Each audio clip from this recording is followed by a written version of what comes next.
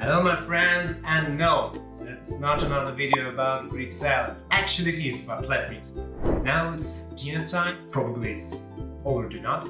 I'm too lazy to cook anything, and what do we do when we are not in the mood to cook something? Instant soup. No wonder depressed me. We make salads, and I decided to take you through 3 different levels of Greek salad, starting with the raw one and finishing with my favorite, but just wait for it, in the end you'll be surprised. It's the best thing I ever tried in my life. No more talking, let's start cooking.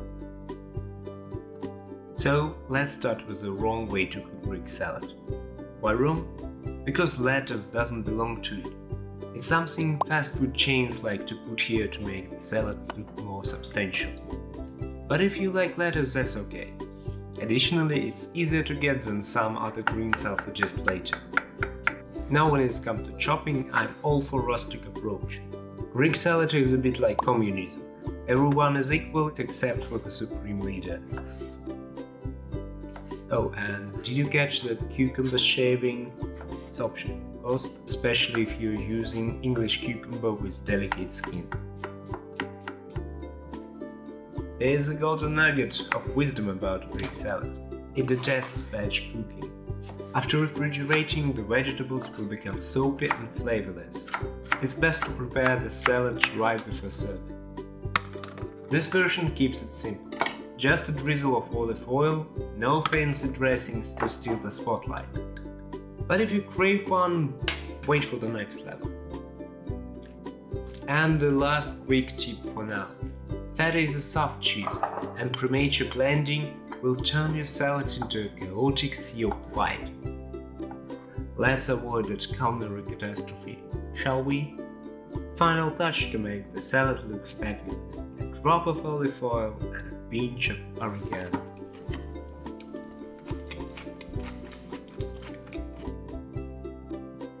We have now moved on to level 2. Let's call it a weekday dinner because there are still no tricky ingredients. The method is mostly the same, so there are no special remarks here. Let's move to the fixing of mistakes. First things first, say goodbye to the soft cow milk feta and say hello to a major blend of cow goat and sheep's milk feta. This cheese brings a rich taste and a touch of noble acidity to our salad, taking it to a whole new level. Now, let's fix one more mistake from the previous part. It's the absence of dressing. A salad without it is like a story without plot twist. So let's fix it by cooking a vinaigrette style one. Take 3 parts of olive oil, 1 part of vinegar, add dry oregano and ground paper, and shake well. I prefer red wine vinegar, but balsamic and white wine vinegar would also work well. Lastly, let's add some greens to the salad. Adding meat is a great option when no greens like basil or fresh oregano are in reach. A handful is enough.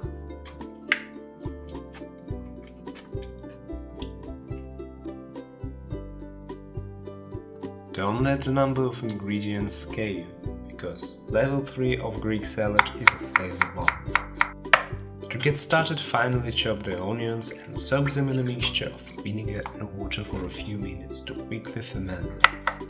This will add an extra layer of flavor to the salad. As for tomatoes, colorful cherry tomatoes will affect not the taste, but the look of the salad for better. What actually will change the taste are sun-dried tomatoes. Don't add too much, just a few pieces are enough. To achieve the traditional Greek salad flavor, use basil, fresh oregano and mint. These greens add to the salad's taste and aroma, and I'm hardly keeping myself from eating it right now. Of course, if you don't have access to basil and oregano, you can replace them with other herbs. As for olives, now I use black and green ones. Some may say the latter don't belong here, but I believe they do. What doesn't belong to Greek salad are canned Spanish-style Californian olives. If you're not a fan of black olives, there's a reason why. I made no dressing in a jar, but squeezed the lemon and added oil and seasonings to the bowl. That also works if you mix everything well. You may also use vinegar instead of lemon, everything based on your taste. Finally, a tip before we eat. Don't add any salt to the Greek salad. The feta cheese and olives are salty enough.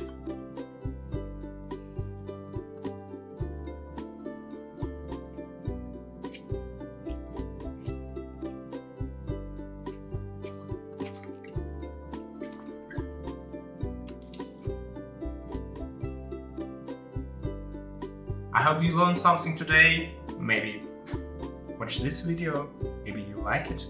I don't know, I don't even know what will be here. Just tap here, watch it. See you, bye bye.